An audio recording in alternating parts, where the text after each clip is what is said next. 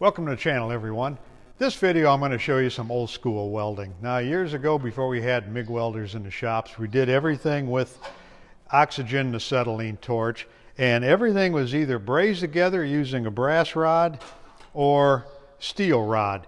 And the difference between the two, brazing is like soldering. You're heating up the metal, you're going to melt some solder in there and flow it in, but it doesn't fuse to the metal, it doesn't fuse two pieces together. It more or less glues them like a solder does. Where metal, you'll actually heat them all up, heat the two layers or two panels you're welding together and the rod all the same temperature, and you can puddle this in here. And you'll see it'll spark just like a MIG welder or an arc welder would, but that fuses the two panels together. So this was pretty much standard for years. I went to trade school back in the middle 70s, and we never seen a MIG welder in the shop. Everything was done with a torch. So I'm not sure when MIG welders, they had been in some shops about that time. The first one I used was in 1982, a shop I started at, and they had a MIG welder. They had it for several years, but so switched to everything was done, MIG welding by then. But I still like using the torch and brass. Years ago, we used to do a lot of patch panels. Trucks would rot out, and we always putting cab panels in and rocker panels. And brass was just an easy way to do it. You could get in there, flow that brass in. It was easier to clean up than it was a hard metal weld. So, it had its purposes. And I don't know if they still use this, doing some old school restoration. But it was fairly strong for what we worked on in the day. That's all we had. It's not recommended anymore with the high strength steel and all the coatings they put on the metal. You do have a big heat effect zone. These are just some scrap pieces here. I'm going to start off with running a bead of brass across here. And we used to also plug weld with the brass. And if you got lazy and you didn't want to sit there and punch your holes or drill them ahead of time, you take the torch and you could heat a spot up, and it would get it pretty hot. It'd blow a hole in the top panel, and then you'd heat up the bottom panel, melt the brass in there, and it would fill it in. So it was just kind of a lazy man's way of doing plug weld. So I'm going to get the torch set up here, and I'll show you how we used to do this. Now, when you're using your torch, this is I think it's a number 0 tip on there. Usually a 0 or a number 2. It's fairly small. And we'll turn on our acetylene, and you can see that's a lot of carbon. The black soot coming off of there, that's carbon. We eliminate it here, but it's just a little bit too hot for the brass, so we want a little bit of carbon coming off. And then we're going to open up our oxygen, and you can see there's actually two tips there. There's a real close one to the tip, a bright blue tip there, and then the one that's farther out here, and we're going to pull those back together. If you go too much, you can hear that, way too much oxygen. We just want to kind of get those tips to be in the same place right there. That might even be a little warm for brazing. I'm going to dial it back just a little bit.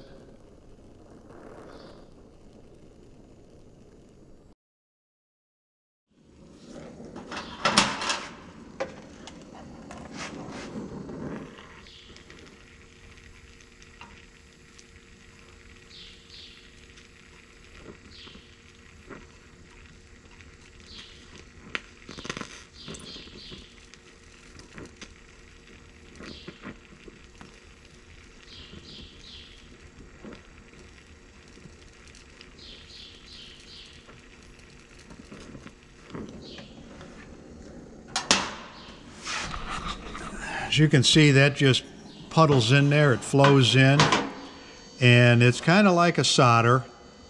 Now, one thing, Bondo doesn't stick real good on this brass, so it always has to be ground down as much as you can. This top here would all be ground off. You'd even grind a little bit back in here. Minimal brass is what you want exposed, and sometimes you just take a sandblaster and go over that, rough up the brass some. It would help the Bondo to stick, but you don't want a whole lot of brass exposed. So I'm going to show you how we did a couple or how we used to do our plug welds. See if I can put a couple of those in there.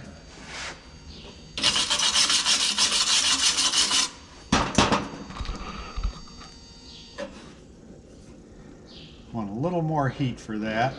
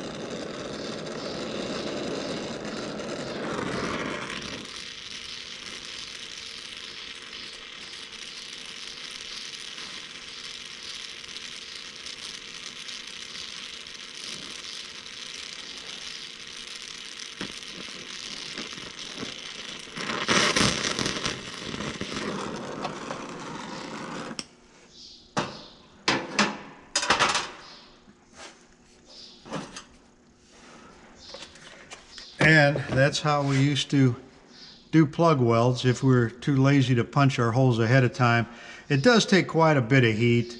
Usually you only did that if you were in a spot you forgot to punch a hole and you had it clamped and had some brass in there already, and you couldn't take it apart. So it does heat up quite a bit of an area. It's still got a little bit to fill in, but you get the idea there.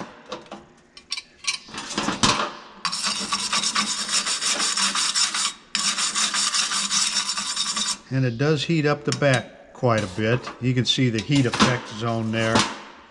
It's way out to here. But that's how we used to do it back in the old days.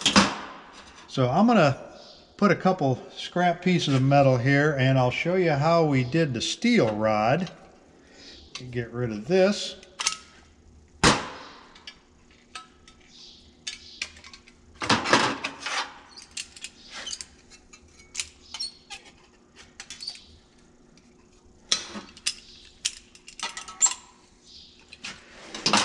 Okay, here's it's got some brass in there, but I'm gonna run that steel right across here and show you how that works.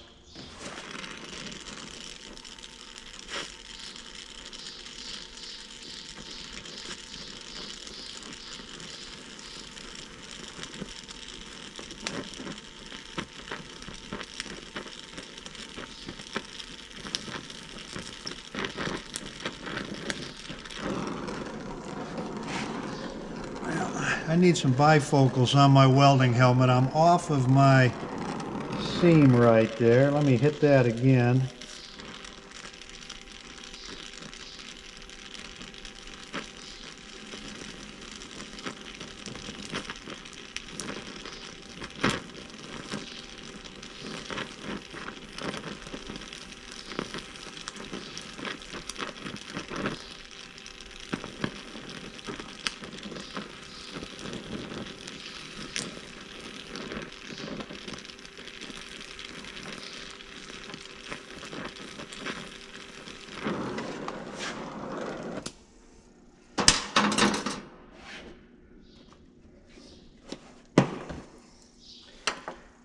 Okay, it's not the prettiest job there, but you get the idea.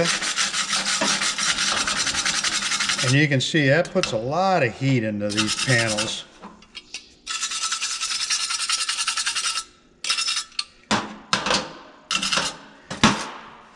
Now I haven't done this in probably close to 40 years, so it's not the prettiest looking weld, but you can see how it would spark and fuse that together.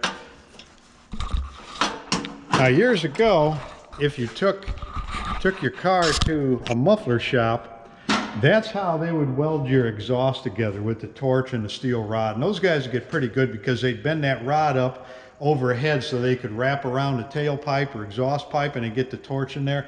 They could weld, and they did a nice job. They did it all the time. The body shops, we did quite a bit of it, but we did, I bet you 80% was all brass.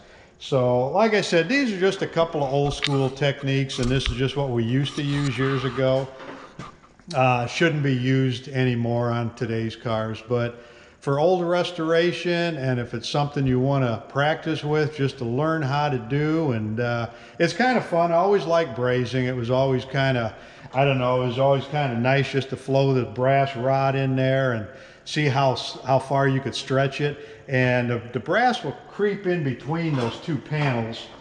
It'll creep down into there, and if you get real good, you'll have very little brass you actually have to clean up. So it's like anything, it takes practice, and it's kind of one of those things that's turning into a lost art.